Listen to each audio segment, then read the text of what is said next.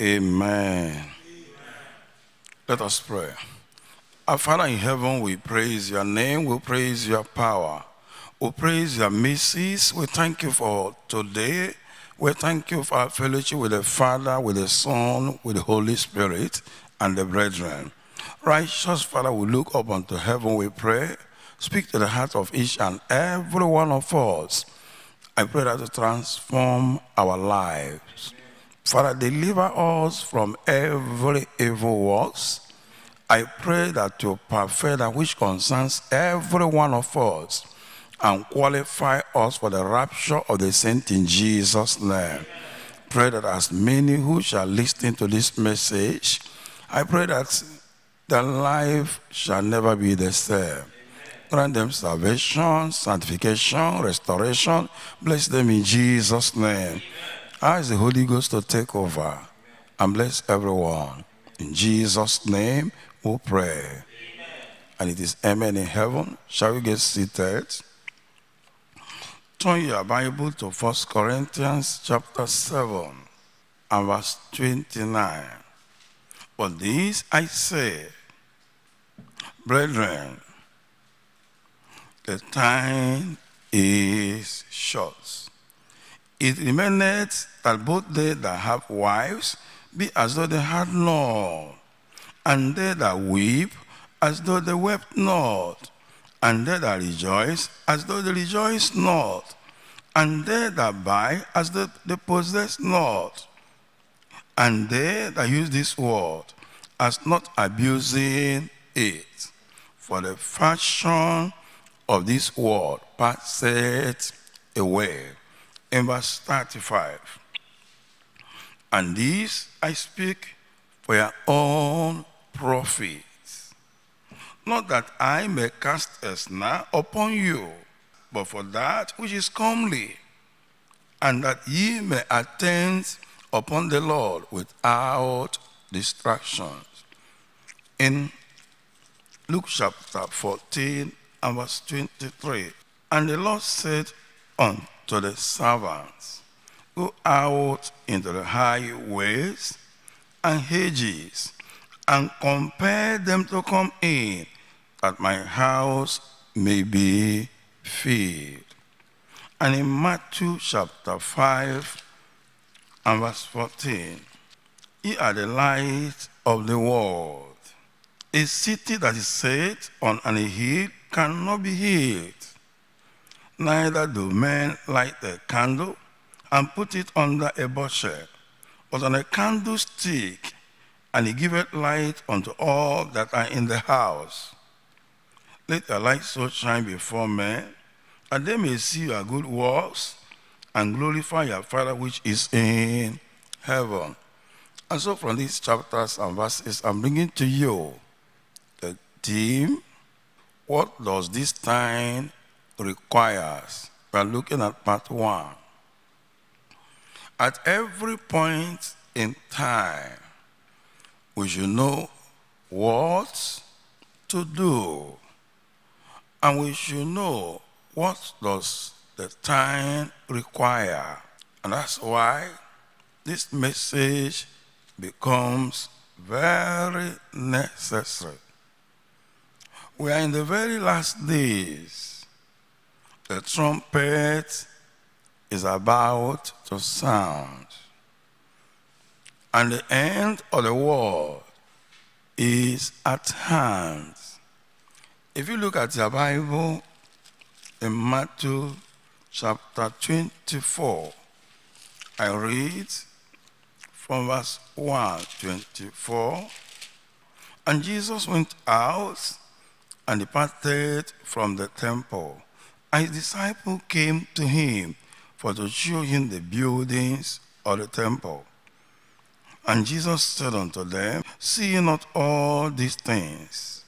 Verily I say unto you, that shall not be left here one stone upon another, that shall not be thrown down. And as he sat upon the Mount of Olives, the disciple came unto him privately, saying, tell us, when shall these things be? And what shall be the sign of thy coming and of the end of the world? If you look at that place, you will see that the disciples wanted to know what is the sign of your coming, which means sign of your second coming. And also want to know what are the signs of the ends.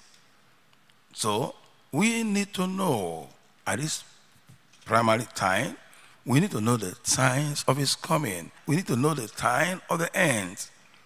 And that's why this message becomes very necessary. We need to know what to do in this time. 2 Timothy, I read chapter 3, and from verse 1. This know also, and in the last days perilous times shall come. For men shall be lovers of their own selves, covetous, boasters, proud, blasphemers, disobedient to parents, unthankful, unholy, without natural affections, truce breakers, false accusers, incontinent, fierce, despisers of those that are good, traitors, heady, high-minded, lovers of pleasures more than lovers of God, having a form of godliness, but denying the power thereof. From such turn away.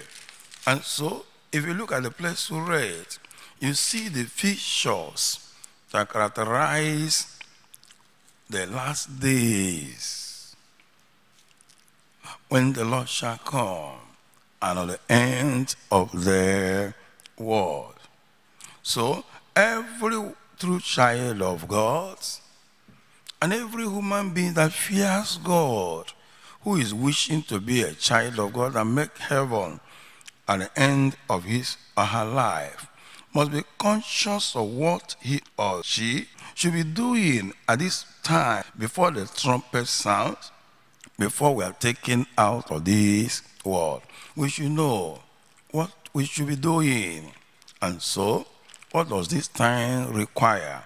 If you look at this place in the Bible, we'll be made to know that trumpet shall sound, and it shall be for a matter of moment.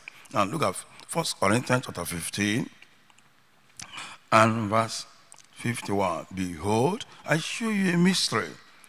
We shall not all sleep, but we shall be changed in a moment, in the twinkling of an eye, at the last trump, for the trumpet shall sound, and the dead shall be raised up incorruptible, and we shall be changed. For this corruptible must put on incorruption, and this mortal must put on immortality. So it is very, very clear that very shortly the trumpet shall sound, and believers who are still alive will put on celestial body, which shall be changed, and we shall meet with the Lord in the air, to be with him forever and ever. Take notes. So this is the soon coming event, and is at hand. With all the signs that are around us, it is very clear the Lord is coming. But the point is, what does this time require? What do we do in a time like this? So we shall consider this message under the following subheadings. 1, the preparation and soul winning. 2, the reasons and danger of neglect. Let's go to point number 1. The preparation and soul winning. No believer should allow himself or herself to be polluted or defiled. We should maintain purity within and without. We should ensure proper preparation and nothing is standing between us and God. This should be our primary duty, ensuring there is no unrighteousness, ensuring that nothing is standing between us and God, ensuring that we maintain peace with God and peace with men. If you look at the book of Amos chapter 4, Amos chapter 4, I read verse 12.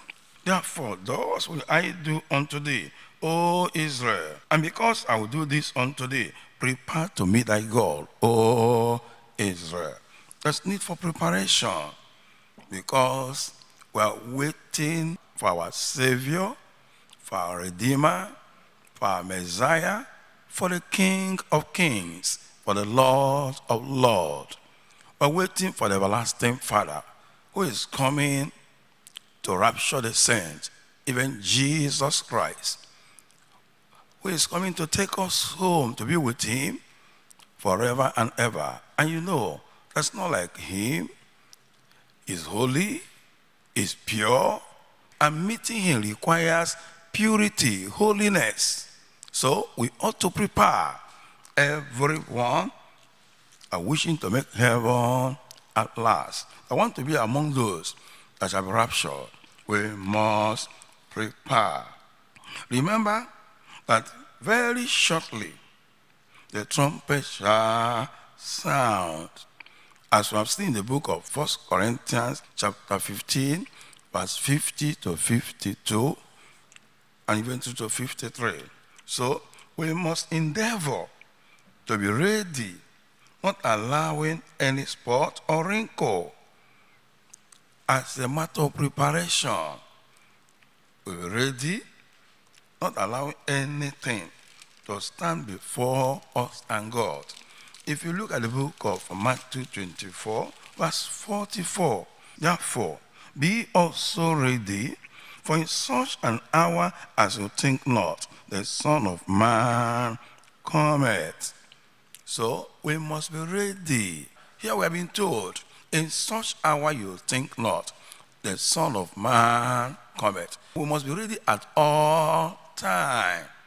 We must not allow anything to distract us, to stand before us and God. We must be ready at all times. If you look at the book of Ephesians chapter 5, and verse 27, that he might present it to himself, a glorious church, not having spot or wrinkle or any such thing, but that it should be holy and without blemish. That's the church that Christ is coming to rapture.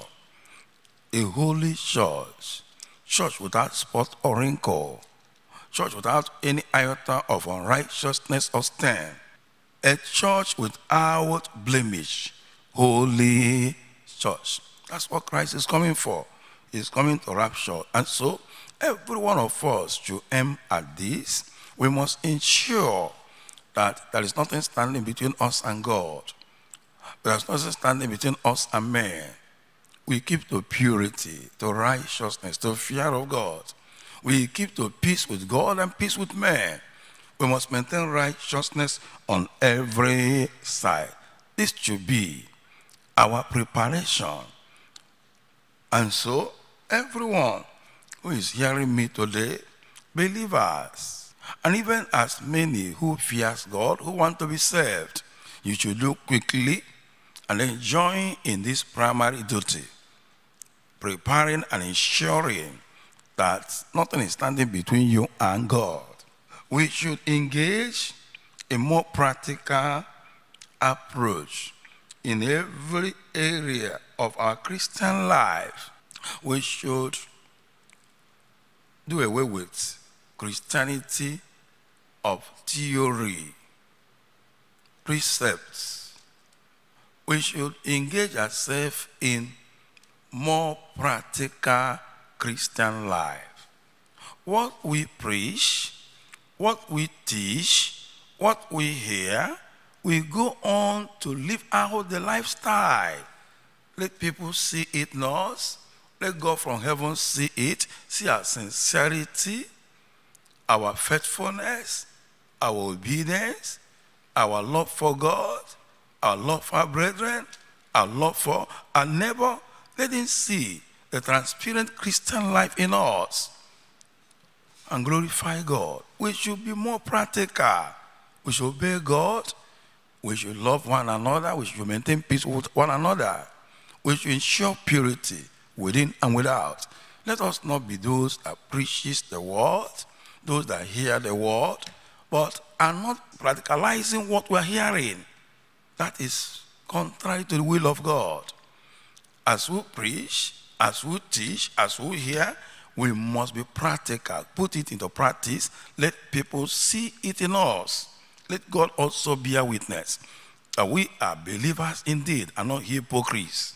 We should maintain the character that we speak for us. Character that speak holiness, righteousness, purity, humility, fear of God, love for God and for our neighbor, for one another. Let's maintain peace. Character that will speak for peace between us and God and between us and men. If you look at the book of Matthew chapter 5, verse 16, Matthew chapter 5, let your light so shine before men that they may see your good works and glorify your Father which is in heaven. Let people, let others, let whoever is observing you see your practical Christian life, and then give God the glory and be drawn and be attracted by that beauty of your Christian life, beauty of holiness, of righteousness. Let them see it and be attracted and begin to love God and be drawn to the Lord to give their life to Him. So let them see it and praise God that this is what God can do. That no man can transform and make a man to be like you. So let them see it and say, God, you are the one that did this wonderful work in perfecting, purifying, and beautifying this person with holiness and purity. So we should compare others as a matter of what we should be doing before the coming of Jesus Christ. We should compare others to come to the Lord. We should compel them to repent and accept Jesus Christ as their Lord, as their personal Savior. We must not give room for them to give you excuses. There is no amount of excuse that will be accepted for them to die and go to hell fire. And on our own side, there is no amount of labor or commitment or invitation we are giving to them that will be tired until we ensure that these ones have responded to the Lord's invitation. Until we are sure that they are saved, they are converted, until we bring them to the Lord. So we must do everything as long as this time is concerned, time of grace, time of mercy, to bring them to the Lord. If you look at the Bible, in Luke chapter 14, verse 23, and the Lord said unto the servants, go out into the highways and hedges, and compel them to come in, that my house may be filled. Let's compel them. Let us make sure we do not take any excuse from them. Let us persuade them. Let us consistently ensure we invite them and we touch their life and ensure they come in. They respond to the invitation of the Lord through our prayers and fasting and invitation and consistent follow-up and reaching out. As we do, they shall be saved, and this will be our primary duty. What this time requires is to make sure we take advantage of the grace and invite everybody to come, compel them to come before the trumpet sounds. Also, we should preach in season and out of season. This time around, there's no point of saying, I will do it in the evening, I will do it in the morning, I'll do it tomorrow, I'll do it next week, I'll do it when convenient. I want to let you know there's no more time. Christ is coming. The end, the coming of Jesus is at hand. The end of the world is at hand. And so we must make sure that we preach always to win them. We preach always for them to be saved. We preach always to ensure that not giving the opportunity for them to excuse themselves away from God. We preach in season and out of season. We ensure that everyone have heard the word of God from us, that none of them shall give excuse and say, I didn't hear. So let's reach out to them and preach always. In the book of 2 Timothy, 2 Timothy chapter 4, look at your Bible. I read verse 1 and 2. I charge thee therefore before God and the Lord Jesus Christ, who shall judge the quick and the dead at his appearing and his kingdom. Preach the word, be instant in season, out of season. Reprove, rebuke, exhort, with all long suffering and doctrine. So let's preach, teach them, rebuke and correct, and let's ensure sound doctrine, so that these ones will not be lost and will not be misled. Let's also ensure we preach to them with our lifestyle. Let's go and preach in season and out of season. Also, we should preach in season and out of season. As I've told you, I say preach in season and out of season. And we should go everywhere preaching the gospel, everywhere. If you look at the Bible, I told you, we must not allow a situation where we want to be selective on when to do it and not to do it, and say, well, at your convenient time, you will do it. No, not at all. If you look at the case of these apostles, in Acts chapter 8, verse 1, and Saul was consenting unto his death. And at that time, there was a great persecution against the church, which was at Jerusalem, and they were all scattered abroad throughout all the regions of Judea and Samaria, except the apostles. And devout men carried Stephen to his burial, and made great lamentation over him.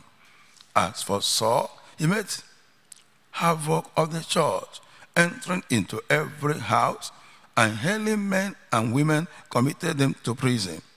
Therefore, they that were scattered abroad went everywhere preaching the word. If you look at that place, you see that it was real in inconvenient time. At this time, the persecution was terrible. At this very time, Stephen, one of the apostles, was killed as a matter of persecution.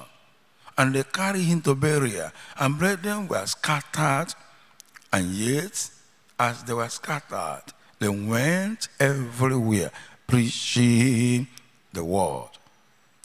I want to let you know that what this time requires is not a time to complain or to mourn your condition, or a time for you to run away, a time for you to flee persecution. No, it is a time we should go everywhere preaching the gospel. No matter what you are going through, no matter the situation on ground, seek to go everywhere to preach. That's what is required of you. If you look at Mark chapter 16 and verse 15, and he said unto them, go into all the world and preach the gospel to every creature. We must go and preach to everywhere, all over the world. We must go and preach the gospel to all creatures until they are saved, until they receive the gospel, accept Jesus Christ as the Lord, as their personal Savior. So let's go and preach in keeping to the commandments. This is the primary duty. That takes us to point number 2. The reasons and danger of neglect. Everyone should understand that there is no more time, and we do not know the hour when the Lord shall come. Remember, if you look at the book of Romans chapter 13, verse 11, and that knowing the time, we should know the time, that now it is high time to wake out of sleep. For now is our salvation nearer than when we believed. The night is fast spent, the day is at hand. Let us therefore cast off the works of darkness. Let us put on the armor of light. Let us walk honestly as in the day, not in rioting and drunkenness, not in chambering and wantonness, not in strife and envy, but put ye on the Lord Jesus Christ, and make not provision for the flesh to fulfill the lust thereof. The point is, the time is at hand, and we should know the time. The night is fast spent, the day is at hand. The coming of Jesus is at hand. And everyone should know it, and then give ourselves totally to the Lord. And do not allow the flesh or the things of this world to becloud our vision. Let us see Jesus only. Let us ensure Jesus only. And as we go on to do that, I'm assuring you, we shall make it when the trumpet shall sound in Jesus' name. Remember, there is no more time. Christ is coming. In the book of Matthew 24, I read from verse 36. But of that day and hour knoweth no man, no, not the angels of heaven, but my Father only. But as the days of Noah were, so shall also the coming of the Son of Man be. For as in the days that were before the flood, they were eating and drinking, marrying and giving in marriage, until the day that Noah entered into the ark, and knew not until the flood came and took them all away. So shall also the coming of the Son of Man be. There shall two be in the field. The one shall be taken and the other left. Now look at verse 41. Two women shall be grinding at the mill. The one shall be taken and the other left. Watch therefore, for you know not what hour your Lord doth come. But know this, if the good man of the house had known in what watch the thief cometh, or the thief would come, he would have watched and would not have suffered his house to be broken up. Therefore, be also ready, for in such an hour as you think not, the Son of Man cometh. So, take note, be ready at all times. When you least expect him, the Lord shall come. And if you are not prepared, remember, one shall be taken and the other left. The one that is prepared and ready shall be taken. And a careless soul who has no time for preparation will be left. I pray that it shall never be your portion. Amen. So be ready at all times. If any person is careless and about his or her Christian life, such person is treading on dangerous ground, as there may be no more time to prepare when the trumpet sounds. When the trumpet sounds, if you are not prepared, you have missed it, and you have missed it forever. In Matthew chapter 25, from verse 10. And while they went to buy, the bridegroom came, and they that were ready went in with him to the marriage, and the door was shut. Afterward came also the other virgins, saying, Lord, Lord, open to us. But he answered and said, Verily I say unto you, I know you not.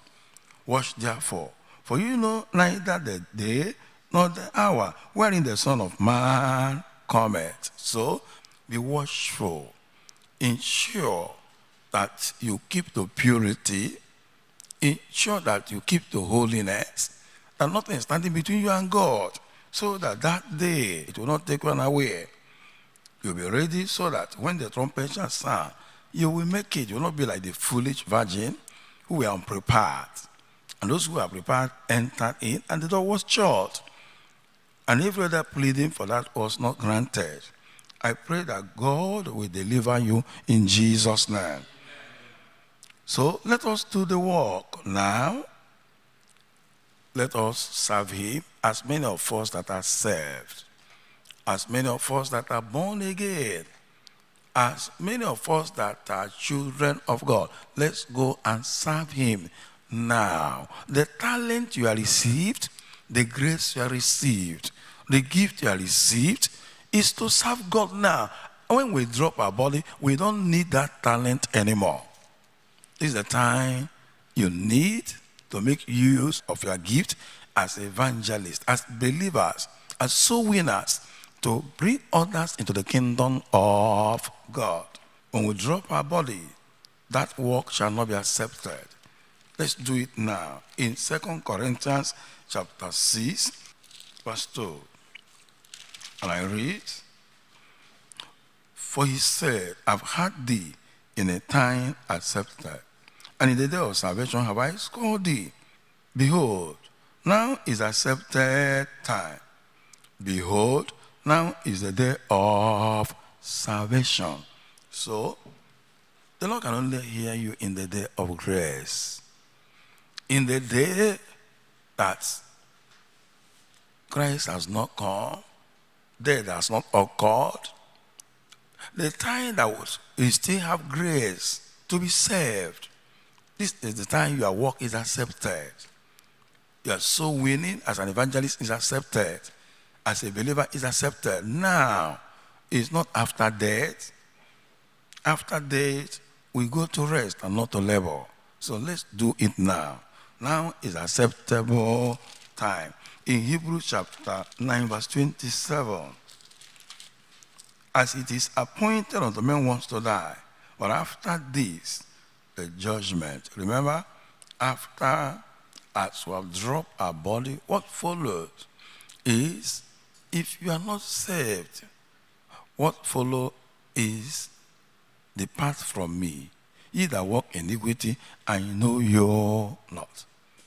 If you are saved, and you did not use your talent as God will have you to do, at the end of it all, I want to let you know that that talent will be useless. You cannot use it again. So, use it now to win others. And then, if you are saved and you gain, and you were able to use that talent profitable, you'll be rewarded at the time of judgment. I'm assuring you, the Lord will reward you, will crown in Jesus' name. Everyone is required to prepare and ensure we keep to these instructions. Let people see our Lord Jesus Christ in you. Let them see in your actions. Let them see your comportment, your dispositions. Let them see your character. Let them see Christ in you, in thought, in words, in action. Let them see Christ in you, in love, in fear of God, in humility, in faithfulness. Let them see Christ in you, in holiness. If you look at your Bible, Matthew chapter 5, verse 16. Let your light so shine before men, that they may see your good works and glorify your Father which is in heaven. So, let's go and shine in righteousness, in practical Christian life, so that others will be convicted and follow the Lord and be saved. So that others will see Christ in you and then be attracted to give their life to Christ and be saved. Also, let us go into the world to preach the gospel to all nations and everywhere. That's what is required of us. Remember, 2 Timothy chapter 4, verse 2, preach in season and out of season. In Mark chapter 16, verse 15, go into the world and preach the gospel to every creature. Let's go and preach. Let us not give excuse. In the book of Luke chapter 14, I read verse 23. And the Lord said unto the servant, go out into the highways and hedges, and compel them to come in, that my house may be filled. Why is unto you that none of these men which were bidden shall taste of my supper. And there went great multitude with him. And he turned and said unto them, if any man come to me, and hate not his father and mother and wife and children and brethren and sisters, yea, and his own life also, he cannot be my disciples. And whosoever does not bear his cross and come after me cannot be my disciple. For which of you intending to build a tower, sitteth not down first and counted the cost, whether he have sufficient to finish it, lest happily after he has laid the foundation and is not able to finish it, all that behold it begin to mock him, saying, this man began to build and was not able to finish. So the point is, as the Lord has called us into this ministry and we have been converted, we are now children of God, let us understand that there is something it requires from us. It requires all that have been outlined above. If anyone that starts this race and not able to meet the requirements, that person will be like somebody who started a house and was not able to finish it. And then men will mock that person, and that is not what is expected of you. Let us go and give this time what it requires. By living out the Christian life and winning others, let us ensure we go out to fulfill the will of God, so that when the trumpet shall sound, we shall finish strong and finish well and make heaven at last in Jesus' name. So let us be those who started and finished, those who started the rest and made it at the end in Jesus' name. So as I begin to round up, I want you to take note, as we do all these things, many souls shall be converted before that day of rapture.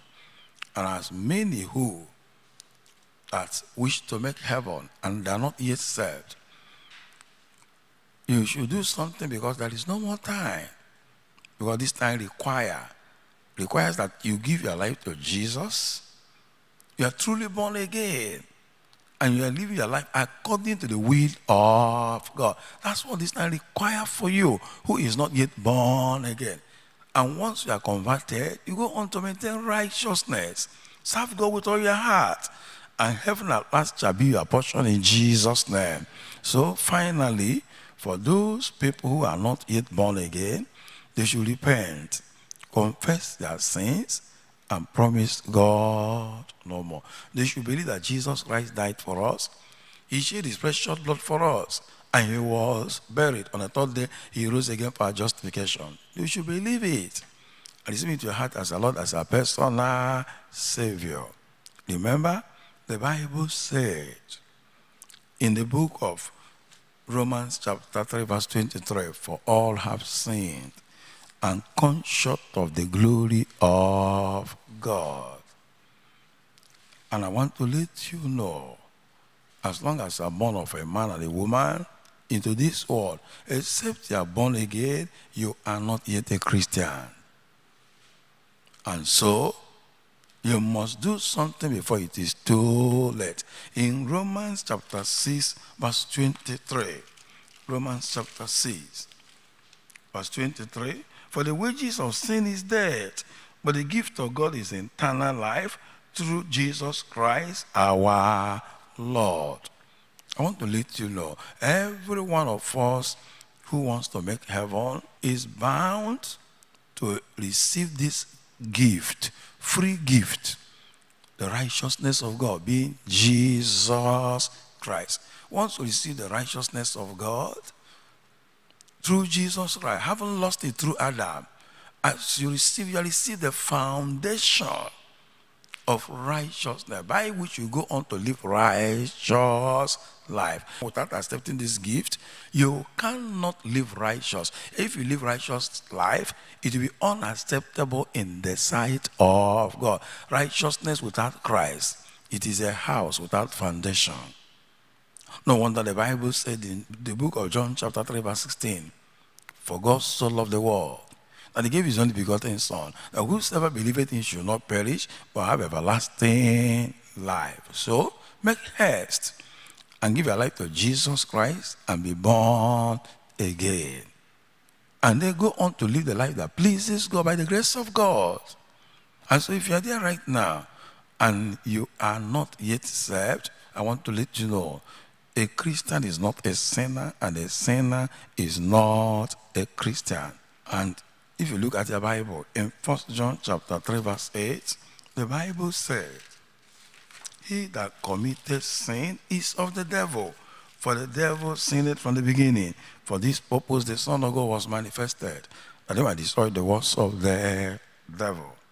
Verse 8, whosoever is born of God does not commit sin, for he still remaineth in him, and he cannot sin because he is born of God. When you are born of God, born again, you will not continue to live in sin because you are still the seed, the spirit of righteousness, the Son of God that does not have any iota of sin. So, if you look at the book of 1 John chapter 5 and verse 18, it says, we know that whosoever is born of God sinneth not, but he that is begotten of God keepeth himself, and that wicked one toucheth him not. If you are truly born again, you receive grace to keep yourself from sin, from unrighteousness, and the devil cannot gain access to you when the door of sin is shut. When you have closed your door to sin, Satan cannot torment you, because it's only sin that open way that make him to gain access to torment children of God. So take note. If you're asking what is sin, look at verse 17 where we just read. All unrighteousness is sin. Anything that is not righteousness is sin. Look at the 1 Corinthians chapter 6 and verse 9. Know ye not that unrighteous shall not inherit the kingdom of God? Be not deceived, neither fornicators, nor idolaters, nor adulterers, nor effeminate, nor abusers of themselves with mankind, nor thieves, nor covetous, nor drunkards, nor revilers, nor extortioners shall inherit the kingdom of God. Those that live this kind of life, they cannot enter heaven. If you are among those that have unbelief, that is sin, unforgiveness, and selfishness, you need to repent to them and promise God no more. Or maybe you are into lying, pride, hatred, envy, contention, and keeping malice, bearing grudge, lusting after evil things, covetousness, love of money, love of the world. Confess them and promise God no more. So you are among those that are wallowing in insincerity, unfaithfulness, or blasphemy. Repent and say, Lord, I'm sorry. Or it could be that they're involved into backbiting, speaking evil of other people, or murmuring, cursing people, swearing with heaven and earth, worshiping an idol, or making an idol in your heart, or having an idol in your life. Confess them and renounce them and promise God no more. Or maybe you patronize the native doctors, or you're one of them. Or you go for divination, you make charm. You go for palm reading, or you are consulting the dead. Repent to them and promise God no more. Ask for the mercy of God. Or you belong to secret court, or open court, marine court, or witchcraft court, local or international court. Renounce them and gather their property and burn them and promise God no more. Those people that are stealing from where they are working, or stealing from people, or stealing from government, maybe you're an armed robber, you're a dupe. That is evil. Repent and promise God no more. And if you're among this group, whenever you had us giving offering in this church or money, please, we don't need your money. Return it back to the owner. Do restitution and mend your ways. The unrighteous shall not inherit the kingdom of God. I don't know the evil you are into, the people involved into masturbation, fornication, adultery, and into homosexual, lesbianism, those involved into gay, repent and renounce that wickedness and promise God no more. Or maybe you're into prostitution, repent and stop the evil. Or maybe you're into abortion, or you ate abortion, don't do it anymore. Repent and promise God you will never try it anymore. And if you're involved into these things, don't give us your money. Amend your ways. Or maybe you're involved into, hired assassin, ritual killing, or you're among those people are involved into terrorism, into kidnapping and killing. These are gross wickedness against God, against humanity. Repent and promise God no more. Amend your ways. Or maybe you are involved into fighting and quarreling. You are involved in beating your wife and disobedient and stubbornness, disobedient to your husband. Repent and amend your ways. I don't know the evil you are into. Maybe you are among those that are working for people. You don't do the work and collect salary, or you don't pay those working for you. Repent and promise God no more. Amend your ways. The Lord will show you mercy. Maybe you are into extortion, or taking bribe, or giving bribe. Repent and promise God no more. And you are involved into, those people are involved into smuggling, or involved into, smoking snuff, or taking Indian hemp cocaine, or smoking cigarettes, or taking hard drugs. These are terrible sins. Or maybe you are selling it or buying it for people. Don't do it anymore. Amend your ways. Ask for the mercy of God. Or maybe you take alcoholic drinks, local one or foreign one, 1% or 0.5%. Don't do it anymore. Amend your way. Don't sell it. Don't buy it for people. Amend your ways. The unrighteous shall not inherit the kingdom of God. Search your life. Now is acceptable time. Tomorrow may be too late. You see all these people bleaching their body, becoming yellow overnight. That is sin. And all those people that make up their body, extra finger, extra eye, extra nose, attachment and weave-on, and palming, that is sin. You don't need to make up your body. God has fearfully and wonderfully made you, and marvelous to the works of God. And in fact, the Bible tells me, in the book of Jeremiah chapter 4 verse 30, when they are spoiled, what shall they do? Do they go after painting, after ornament? When they are spoiled, they begin to make up. That's the mark of those that are spoiled. Those are defiled. Amend your ways. Now is acceptable time. Tomorrow may be too late. If you are among the young men that do Jericho, rough hair, scattered hair, plait your hair like a woman, that's evil. If among those that dress to expose your chest, your armpit, your tummy, expose your nakedness to seduce, a seducer is not a Christian is not a seducer. Amend your ways. Or maybe you're among those that marry and divorce, or you're into polygamous marriage. That is evil. Marriage is between a man and a woman. Marriage is for better, for worse.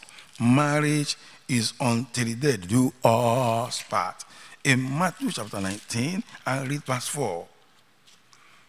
And he answered and said unto them, have you not read that he which made them at the beginning, made them male and female? And said, for this cause shall a man leave father and mother, and shall cleave to his wife, and they twain shall be one flesh. Wherefore, there are no more twin, but one flesh. What therefore God has joined together, let no man put asunder. You see that marriage is between a man and a woman.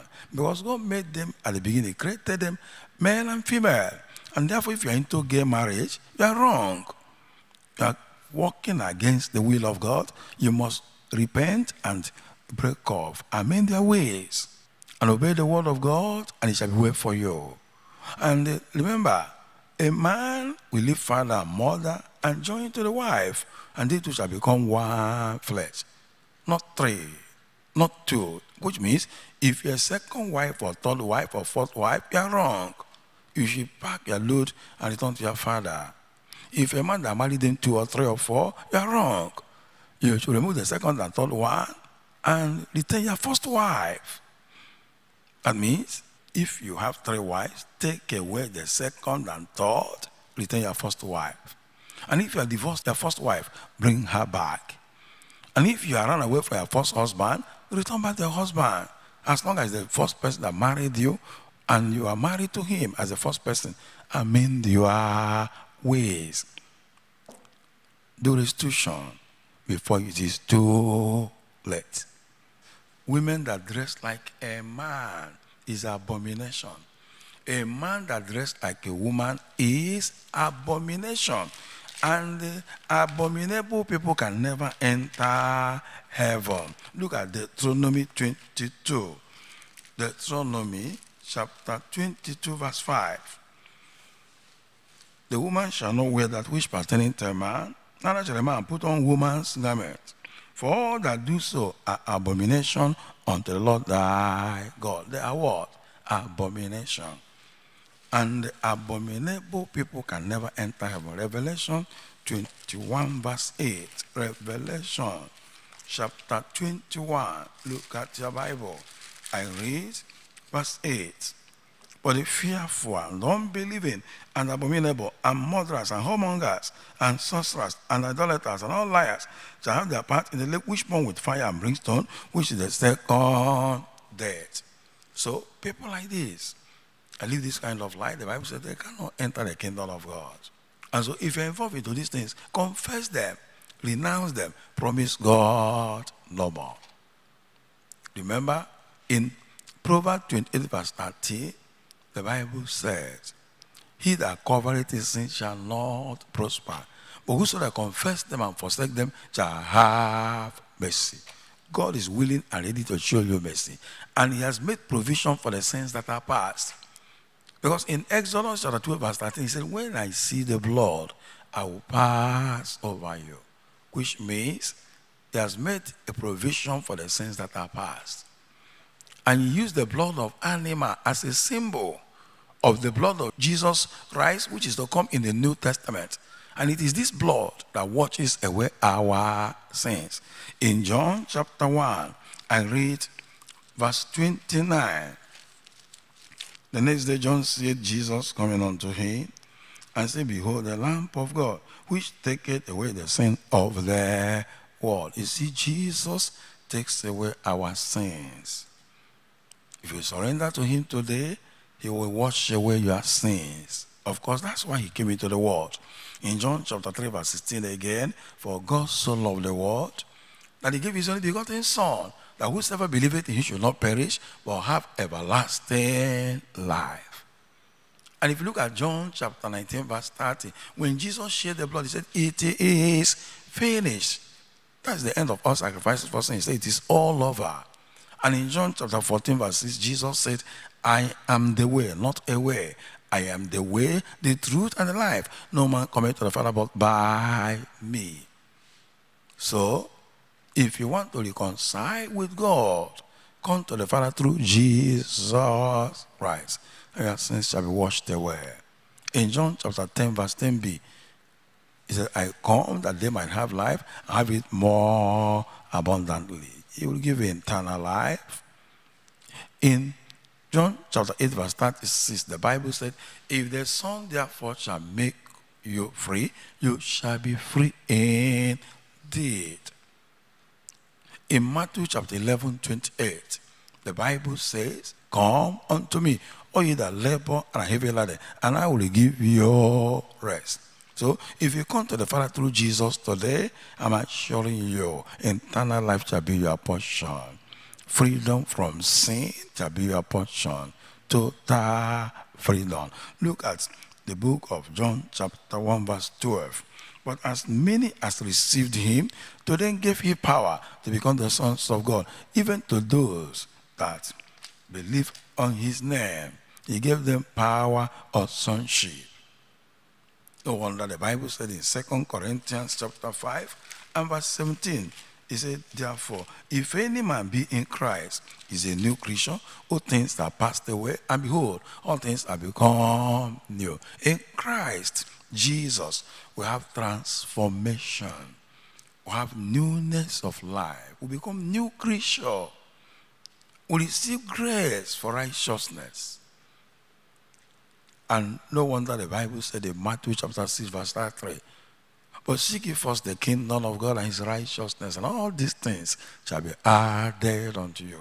So, any of you wishing and willing to be saved, and I compel you, please give your life to Jesus Christ, make your Lord your personal Savior, and go on to do what you should be doing until the trumpet sound. In Romans chapter 10 verse 13, the Bible said, whosoever shall call upon the name of the Lord shall be saved. As you call upon God with all your heart, with all sincerity, in repentance and confession of all your past deeds, and promise him no more, today salvation shall be yours. Rise up and let us pray, everybody. Rise up and pray. Father, have mercy upon us. We are very sorry for our past life. Lord, we repent of every known and unknown deed. We ask for the mercy of God upon us. As many who are still in sin or into compromise, backsliders, show us mercy. Forgive your people, O God. Turn them from the power of darkness to the power of the living God. Grant them salvation in Jesus' name. I am sorry, Lord. I am sorry, Lord. Father, I am sorry, Lord. Oh, Lord, I am sorry, Lord. I'm sorry, Lord. I'm sorry, Lord. Sorry, Lord.